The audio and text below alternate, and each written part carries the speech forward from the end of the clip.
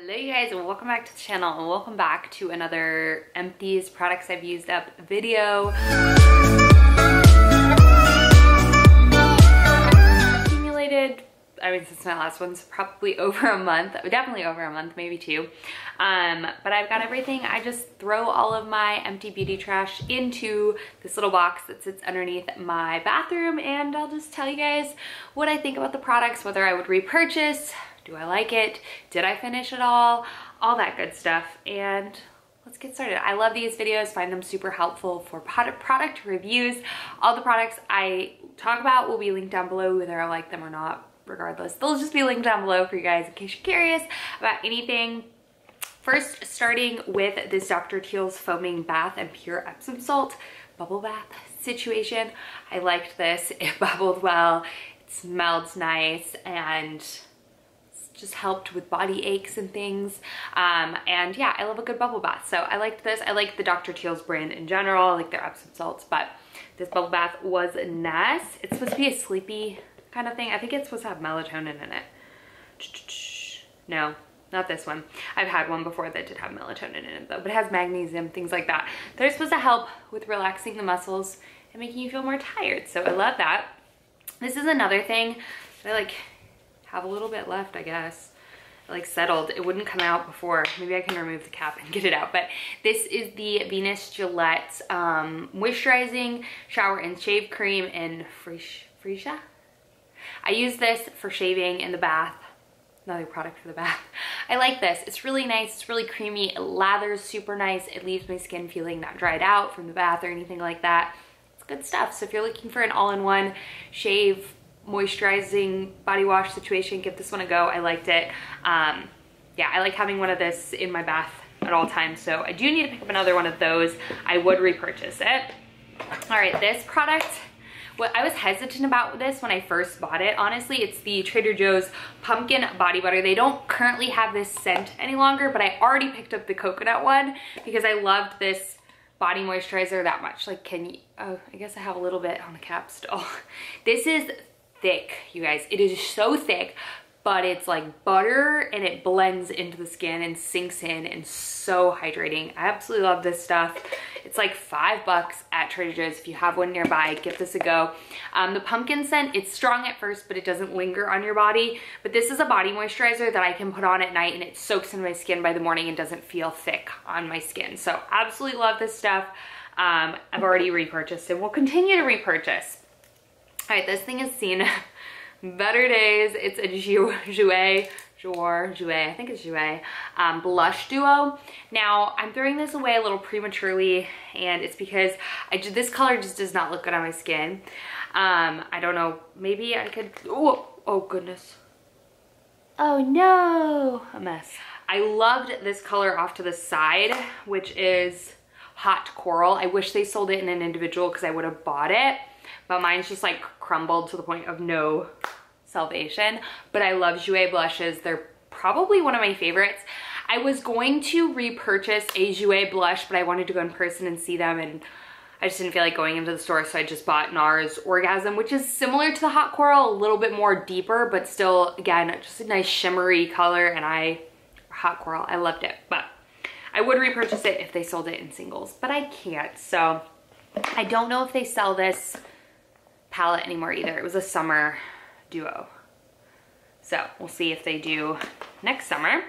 Okay, this used to be one of my favorite masks and I still really love it. I just can't get it at Sephora anymore, which is where I used to purchase Origins. It's the Hello Calm Relaxing and Hydrating Face Masks with Cannabis Sativa Seed Oil. So hydrating, so amazing. I love Origins face masks. They're some of my favorites. You can use this as an overnight mask if you want, but you can just put it on and then towel it off and rub the rest of the residue into your skin. This would be amazing if you have really red, inflamed skin because the green kind of cancels that out a little bit as well. But I just loved the scent of this. It's very natural smelling. It doesn't smell like cannabis, so don't freak out about that. But it is so hydrating, so soothing, and yeah, it's a good one. But I can't find it at Sephora anymore, so I would repurchase this if I go into an Origin store. I'm not sure if Ulta sells it. I'll try to find it and link it down below for you guys. Okay, this is one of my favorite dry shampoos and the only like high-end dry shampoo that I will ever buy because I've tried a million bajillion, but I love this one. This is the Dry Bar Detox Dry Shampoo. This is the scent Lush. I think they have a couple of different scents, but this is my dry shampoo that I use like 3-day, 4-day deep, maybe even 5-day. This is like your ultimate, like a lot comes out in this thing. You don't need that much. I always overuse it and then I like can't rub it all the way in. You don't need a ton. It like seriously is the most oil absorbing dry shampoo I've ever tried from like a high-end version, and I love it. It's such good stuff. I continue to purchase it. I've already purchased the jumbo size because I love it that much. This is the Elemis Pro Collagen Marine Day Cream. I'm so sad I ran out of this because Scott started using it too. It is so pricey, smells amazing, feels so like silky, luxurious. I think they're having a sale right now. I could be wrong, but I think they're having a sale right now. I will see if I can find it and link it down below. I don't know when I'm posting this, so I might not have a sale going on, but I'll link it if I do. But I loved this. If you're looking to splurge on a moisturizer, this Elemis is so good, so good. Okay, I hesitate. I have so many moisturizers in my collection that I don't even have opened yet that I probably won't run out and purchase this right away, but if I didn't, I would repurchase this for the daytime. It was awesome. But this is a product I'm not actually finishing up because I did not like it. I didn't notice any difference at all. This is the Ole Henriksen Transform Invigorating Night Transformation Gel. It's an AHA serum, but honestly, I just felt like it did nothing for me. I prefer the Sunday Riley Good Genes. Another face serum that I've tried and have already repurchased is the Alpha Arbutin 2% plus HA. So it's a hyaluronic acid serum with a little bit of properties that are gonna help with same properties of like vitamin C essentially. It's just really affordable. I have switched to using this like in the morning. Okay, so like I get ready in the, or like, not get ready in the morning. I get up in the morning, put my gym clothes on, and I like rinse my face off of everything from the night before, and I put on this guy. So it's gonna help like protection in terms of like what vitamin C would do.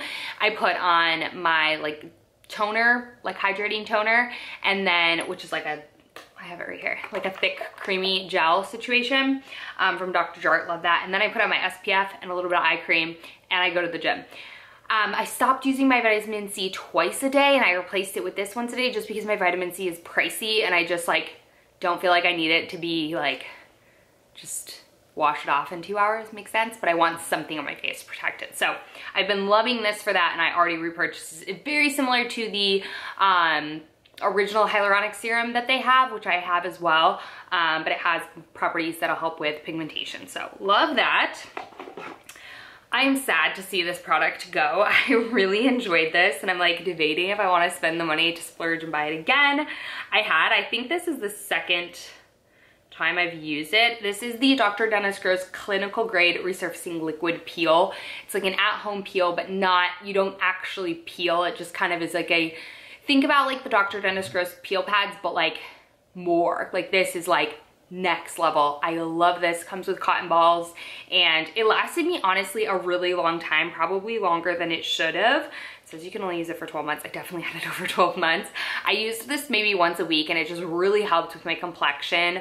If you're in the market for like a exfoliating chemical exfoliator thing, and you're like trying to decide, I would get the clinical strength over the peel pads. I know that it's a little less convenient, but I swear by this stuff. It's awesome. One of my friends in California, she like before she left Sephora to work for a different company, she bought like 5 of those. Like she was that obsessed with it. It's good stuff. This next thing I used up were the Mighty patches, the duos, the day and night. They're like acne patches, like clear little patches. They're good.